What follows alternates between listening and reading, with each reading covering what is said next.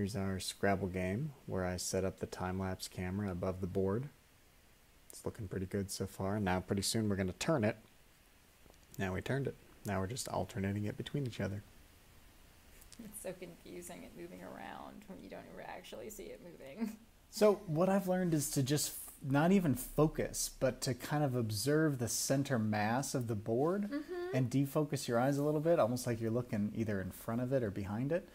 And then you start to see like patterns emerge on the board that I can't tell you what I've seen until I want to hear what you've seen before I tell you what I've seen. Okay. Because I keep looking at this pattern forming on this board. It looks like an outline of like a cartoon character. And then I just had it alternate frames back and forth. It kind of looks like it's alive. Like when I see it played back and forth, it kind of looks like it grows out till it hits a wall and then it tries to get out again. Yeah, it pulses. Salesy, salesy, salesy, Salesy. salesy. Oh my gosh, yeah. Salesy. Is that the word you're seeing the most? Yeah. Yeah, totally. So, yeah, that's the fun thing to me, is that there's so many words we could see and we fixate on certain ones. I completely forgot salesy was in there until you said that. Now all I can see is tweed. Tweed.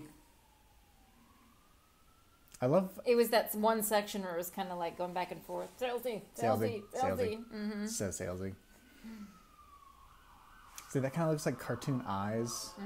Oh, there we go. Now it's back to the beginning. Okay. So what I keep seeing is the caterpillar from Alice in Wonderland. When he's fully built, he has like two antennae at the top. He's got two eyes kind of in the center. He looks kind of like he has fat rolls. Okay. And maybe he's smoking a hookah, and he's these vibrant colors underneath from the Scrabble board. Okay. So all together, that's what I keep seeing. But, and here it is, just I'm speeding it up and down so we can all kind of isolate motion. Sometimes it's playing backwards, sometimes it's forward. I just set it up a bunch of different speeds and then had it play backwards and forwards. Not randomly, but with intent that I can't quite remember.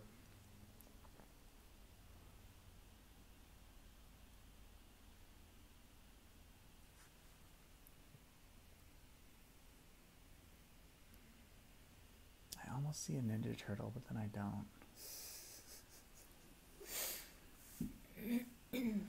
I like that this... Oh, here we go. So now, let's see if we can see any different letters and numbers and patterns, because now we're turning it almost like we turned the board when we were playing. I keep seeing... I have this bias towards seeing the first thing I saw, which is that caterpillar. I can read salesy pretty well, but only because I know where it is. Layered, I can read that very well. Layered. That's a good one. Yeah. Scottish lord. Yes. Of a house. Not necessarily royalty.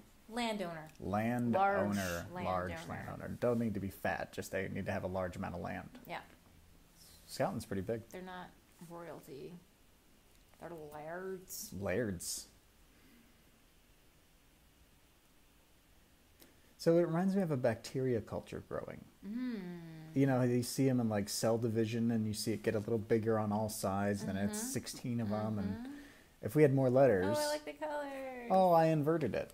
Yeah. Yeah, it's got a really stark, pretty color effect. I mean, every color is just completely opposite of the one it was before. And we're watching the same footage again and again. Oh, I see Toad. I see a Mario 1-up mushroom. Okay. A mushroom in the middle, like Sure. the Mario one with the red and the Sure. white. I totally see Toad's face. God, it's glitching out so beautifully, but I controlled this. This is by design. So black and white now. And when I noticed that the black and white kind of reminded me of a video game, it's similar to the Gameboy. And I thought, I was like, well, that's fun. I wonder what it would look like if I shrunk it down and made it like...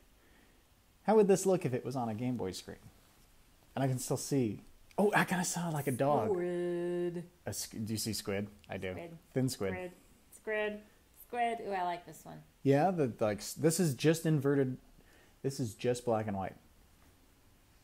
Yeah, it's easy on the eyes. It's much easier to read, yes. So here's the concept. Boom. Super Scrabble. So this is basically what we just made would look like in the video game. Okay. That's basically in 1998. I could have played this. That still looks like our gameplay.